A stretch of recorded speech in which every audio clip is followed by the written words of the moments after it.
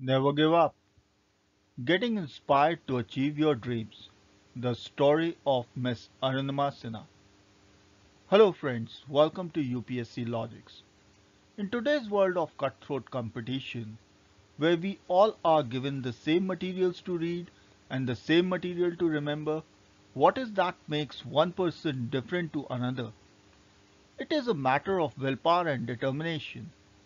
And today, I'm going to discuss the story of one such person who through sheer determination and willpower achieved what most of us cannot. Please welcome Ms Arunima Sinha, who is an amputee and who conquered Mount Everest on May 21st, 2013 and was recently in the news once again.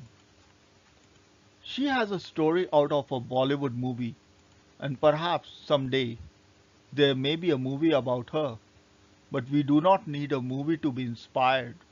What we need is a real life hero who can prove to us that if they can, we can. So, friends, let us have a look at the story of Miss Arunima Sinha and get inspired to achieve our dreams and goals that we have set out our aims at. Let us have a look at the early life of Miss Sinha. Arunima was born in 1988 and hails from Ambedkar Nagar in Uttar Pradesh. She had also qualified for the position of head constable with CSIF in 2012, an entire year after her accident. Arunima, fondly known as Sonu, is not the first Indian female amputee to conquer Mount Everest, but also the first in the world. She was a national level volleyball player who was pushed out of a running train by thieves in 2011 when she was fighting with them. One of her legs had to be amputated below the knee as a result. And this is where her story begins. Arunima, who was a national level volleyball player and a football player, had a lot of goals and dreams to achieve in her life. She was young. She was on the fast track of becoming a good sports person. But these goals and dreams were quashed right in their infancy. She was pushed out of a general coach of a train by the thieves who wanted to snatch her gold chain and bag. Recounting the incident, she said, I resisted and they pushed me out of the train. I could not move. I remember seeing a train coming towards me. I tried getting up. By then, the train had run over my leg. I don't remember anything after that.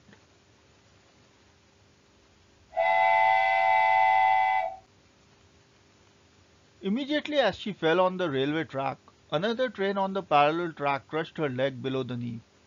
She was rushed to the hospital with serious leg and pelvic injuries and lost her leg after doctors amputated it to save her life. She was offered a compensation of 25,000 Indian rupees by the Indian Sports Ministry.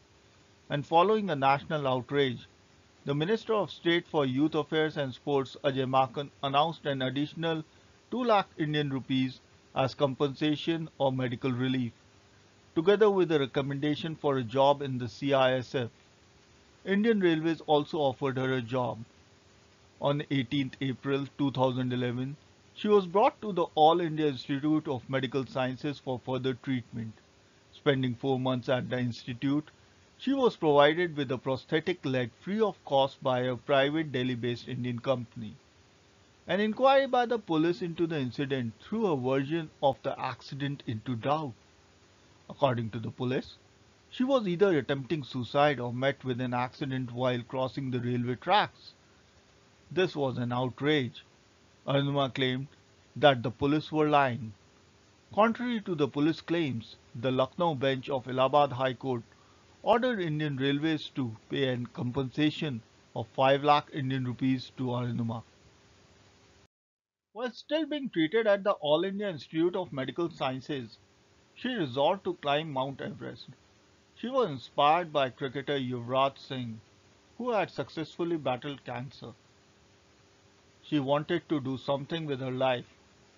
She excelled in the basic mountaineering course from the Nehru Institute of Mountaineering and was encouraged by her elder brother, Om Prakash Sinha, to climb Mount Everest with a prosthetic leg. She contacted Bachendri Pal, the first Indian woman to climb Mount Everest, in 2011 by telephone and signed up for a training under her at the Uttarkashi camp of the Tata Steel Adventure Foundation or TSAF in 2012. Sinha climbed Island Peak 6,150 meters in 2012 as a preparation for her ascent to Everest. On 1st April 2013, Sinha and Susain Mahato, a TSAF instructor who had together climbed Mount Chamser Kangri 6,622 meters in 2012 under the guidance of Bachendri Pal, started their ascent to Mount Everest. After a hard toil of 17 hours, Sinha reached the summit of Mount Everest at 10:55 am on 21st May 2013 as a part of the Tata Group sponsored Echo Everest expedition, becoming the first female amputee to scale Everest. She took 52 days to reach the summit.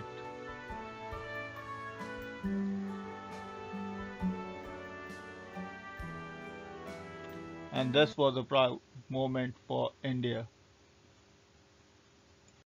Arunima did not stop at just climbing Mount Everest.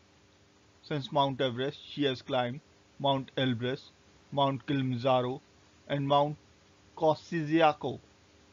On December 12, 2018, the Prime Minister Shri Narendra Modi handed over the tricolor flag to Arunima, marking the beginning of her expedition to Mount Vinson, Antarctica, and that is why she was in the news.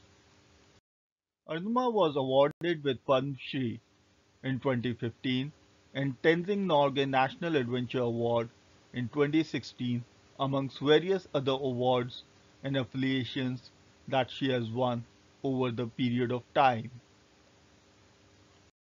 She is also the brand ambassador for BVG India Limited, Swachh Bharat Abhiyan, Uttar Pradesh, and General Thimaiya National Academy of Adventure. Arunima has also written a book called Born Again on the Mountain, a story of losing everything and finding it back. She says, my courage, determination, and dedication played an important role in achieving my goal. Leg is but obviously required to climb Mount Everest, but what is needed most is a brave heart. I conquered Mount Everest on 21st May 2013 by my firm determination and strong willpower. That accident was a turning point of my life, but I didn't want to be dependent on others, so I made up my mind and decided to do something that would set an example for others, and especially who are going through the same phase. I chased my goal of conquering Mount Everest with passion.